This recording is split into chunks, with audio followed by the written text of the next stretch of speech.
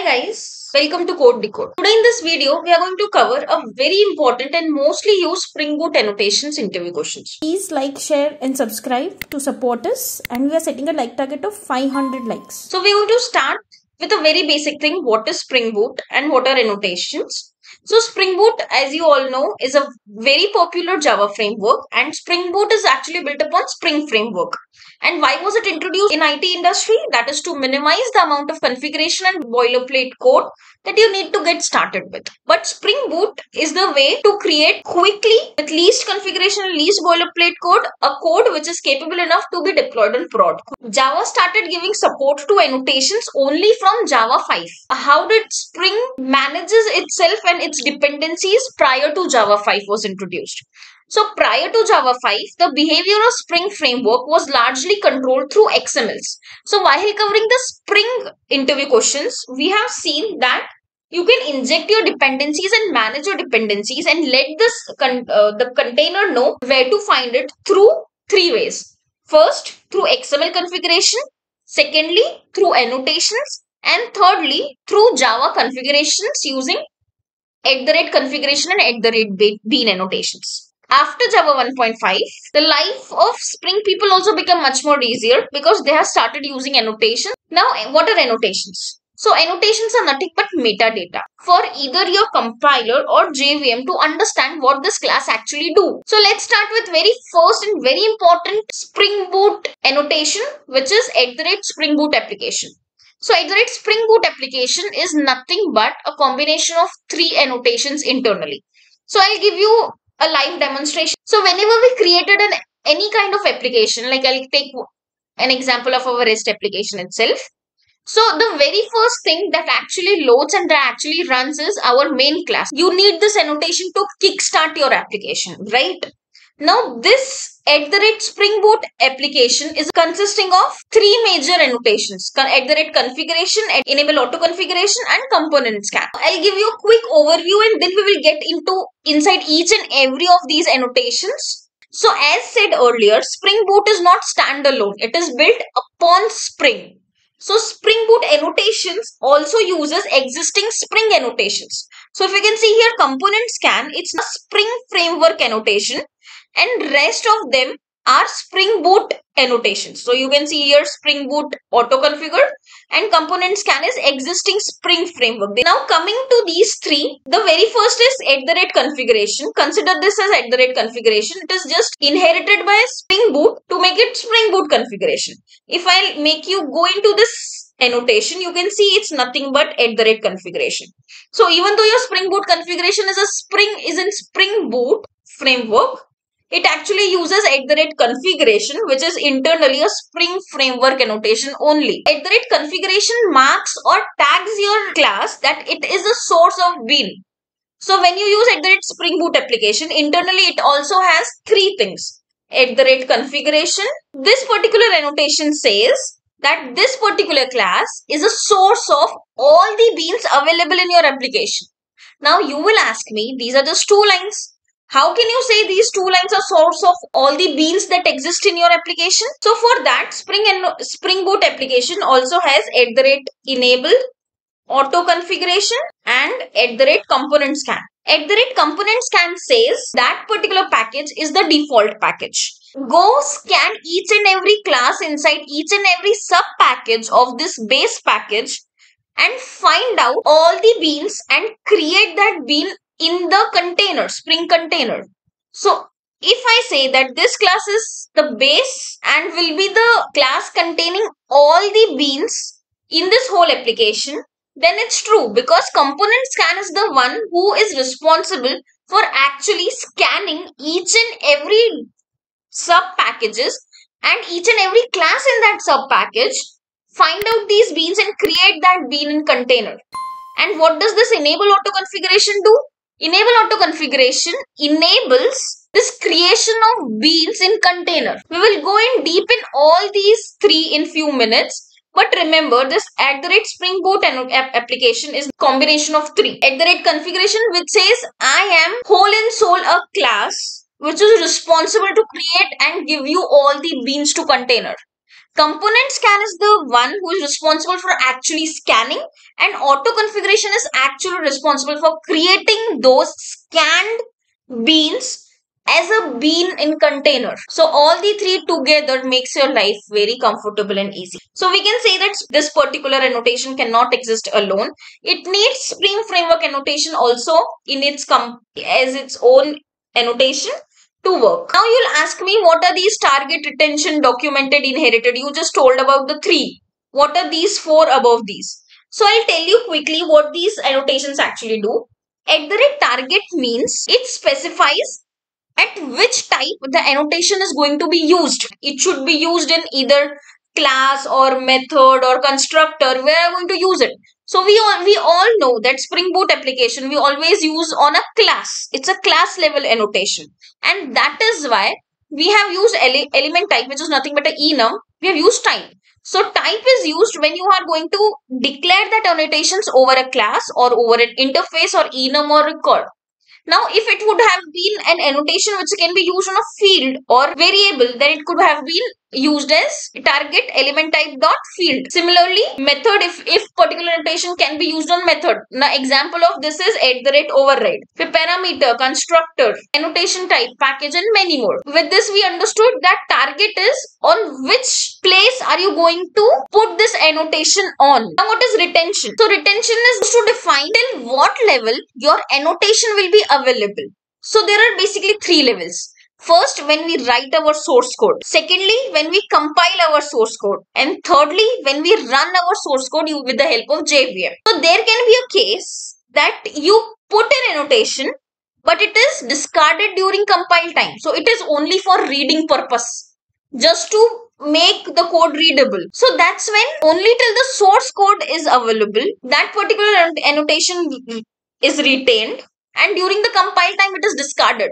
So it will not be available in even the dot class files. Second retention policy is class. So it refers to the dot class file. So this particular annotation, when it is in the retention policy of class, will be available to compiler but not to JVM during runtime. So you can see that annotation in dot class file. The last is retention policy dot runtime, which is our case. So here our retention policy is runtime. So this annotation that we have used here at Spring Boot annotation application is going to be remained even in dot class file, even in .java file, that is the source code, and also will be available during the runtime also. So it will be available to compiler also, and it will be available to JVM also. So during runtime, it sees, okay, it is a Spring Boot application. That means I have to kickstart my application with this particular class. Go and find or scan each and every base package, each and every class, and create a bean using auto configuration in the container. So this was all about retention. Now what is documented and what is inherited?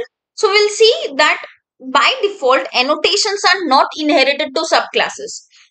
Annotations are simple interfaces and they are not inheritable until unless you don't use @inherited annotation. So @inherited annotation marks the annotation to be inherited to all the subclasses of that particular annotation. So this is inheritable. @documented, what does it do? It simply means that the annotation is inclusive in the documentation. Let's go into documentation of it again. So it says if annotation is typed and annotated with documented, by default the tools like JavaDoc. So whenever we want to document our APIs, we use JavaDoc for documentation. By default, a tool like JavaDoc will also display these annotations in the output. @document is just to document this annotation in your JavaDocs. So now we know all the four of them. Now we'll go inside all the three of them. So we'll start with @configuration. Most of the thing I've already told you. @configuration says on whichever class you annotate it, it will become a source of all the beans. So tags the class as a source of all the beans for the application context. So for the whole application, you will get bean only in this class. Now just 2 lines of code is not the bean that you're going to get. The component scan and auto configuration does the magic. It goes and scans and creates the bean and container. What is Spring Boot configuration? Spring Boot configuration is an annotation which is actually annotated with configuration only. So @configuration is of Spring framework. We have just used it in Spring Boot configuration in Spring Boot framework, and modified it with some extra methods. Nothing else. It's nothing else but internally configuration only. A very important interview perspective question is, if you annotate a class with Spring Boot application or configuration, does it become a bean? So the answer is yes. Whenever you annotate anything with configuration, it becomes a bean for container.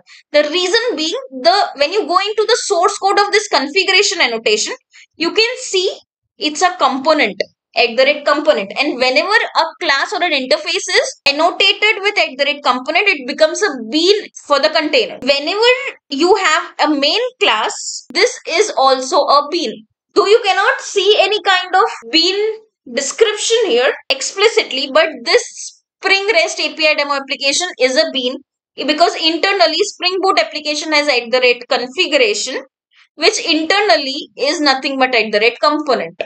So yes, your main class is also a bean annotated with configuration, which is nothing but internally component. Now what is enable auto configuration?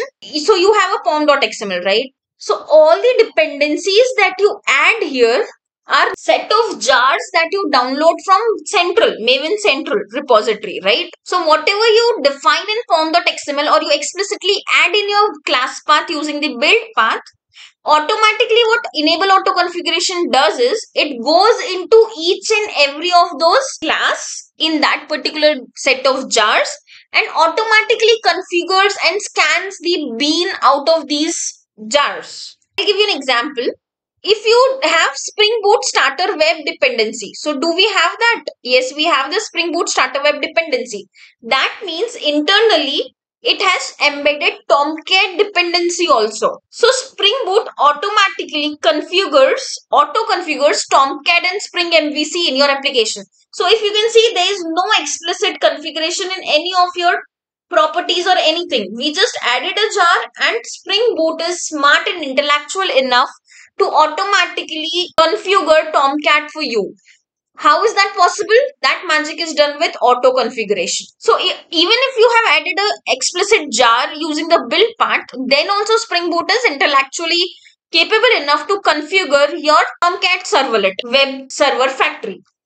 Now you'll ask me, what is Tomcat Servlet Web Server Factory? This is a class responsible for instantiating a Tomcat. I'll show you quickly. So this is the class responsible for instantiating a Tomcat at port number 8080. A very important thing from interview perspective. If you don't want embedded Tomcat servlet, but you want to create an own web server, then there's a servlet named as Servlet Web Server Factory. So I'll show you that also. So this is Servlet Web Server Factory. This interface will help you to create and link your web server in your Spring application. So if you have your internally created configuration for your XYZ web server and you don't want Tomcat embedded server, then you can create it, and then auto configuration will take a step back.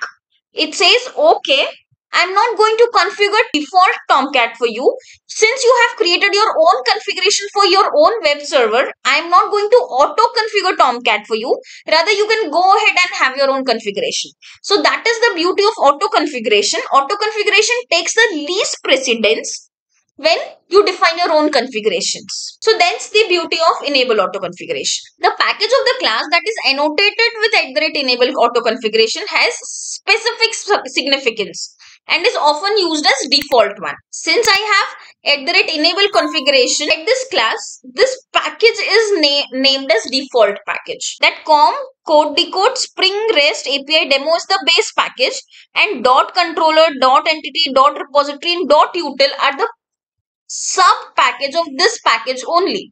So you should always define your enable auto configuration in the default package so that Spring can scan the base packages like controller entity repos and auto configure the beans found in the classes in these sub packages. So it's generally recommended you should place your enable auto configuration or indirectly your Spring Boot application, which internally contains this, in the root package so that all the sub packages and classes will be searched using the component scan and it should always be used with @configuration annotation. Now you'll ask me why it should always be used with configuration, because it is going to configure beans in your container. So you should tell explicitly the JVM that this class is going to be the one who gives beans to the container. We have two more ways in which you can exclude your auto configuration. So the first is exclude and second is exclude name. So if you want to exclude list of classes from your auto configuration, you can do that with this way. @enable auto configuration, exclude your auto configuration JDBC template class. So I don't want that my JDBC class should be auto configured. I have some other template. Say I have some ORM template to configure my database connectivity. Then you can exclude it explicitly using this way. If you know the fully qualified class name and you want to add them in the list, then you can also use @enable configuration with exclude name. So with exclude name, you have to for sure give a fully qualified list of class names that you want to exclude while auto configuration. So what auto configuration does is automatically creates bean. When you exclude a class, the bean for that particular class is not going to be created in container. So JDBC template auto configuration class with this line or this line is not going to be created in your container, and your container will not be confused when you ask for a database bean. Third part is component scan. We have covered these two. We'll quickly see the component scan. So when we work with Spring, we annotate our class in order to make them into Spring beans. Furthermore, with component scan, we tell Spring where to search for these annotated class. So when we come to Spring, we want that our controller should be found. We want this controller to be available at runtime so that we can hit our find all APIs or get APIs. Then we have to mark it as @controller. This is the way to let container know this is a bean. But how will you tell container where to find it? So here with component scan, you tell the container go to the base package, find all these sub packages. So these are the 4 sub packages. Scan each and every class in each and every sub package and create a bean for all these annotations like @controller, @service, @repository, @component, @bean, @entity. Create the beans, keep it with you. We will be needing at runtime. We can tell with component scan the Spring where to search these classes. Component scan, it is used with @configuration, similar to @enable auto configuration. It is always used with configuration. Similarly, component scan should always be used with configuration, because when you scan it, that particular package in class becomes the source of beans for container. So you should explicitly annotate it as @configuration so that you can tell the Spring the packages to scan for annotated components. The component scan without arguments tell to scan current package and all of its sub packages. So currently you're going to search for this package and all its sub packages. So currently I'll give you a demo quickly. If I run this find all, I get my outputs, right? So this is the data which I have in my database. Now suppose if I modify this package name and make it codedecode.test.spring REST API demo, what will happen? So this becomes my base package, right? Now my base packages form codedecode test. So these are not the sub packages of this package. So now if I try to hit and run, I'm going to find no controller found. There is no controller available. Why? Because this controller is available in com.codedecode.this package. Our base package is com.codedecode.test. So this is not the sub package and hence your code breaks. So let me quickly get this back. Now if I run it, it will be all fine. The importance of having the @component scan at the default package, because the default current package and sub packages are only going to be scanned, otherwise it's not going to be scanned. And since the controller's bean is not created with Spring, at runtime Spring is not able to give you back the bean for your controller and hence your API was failing. Now we can filter the scanning. Oh, I have so much to cover. I have the filters to cover. I have types of filters. I have types of exclusions. I have difference between auto configuration, Spring application. I have so much to cover.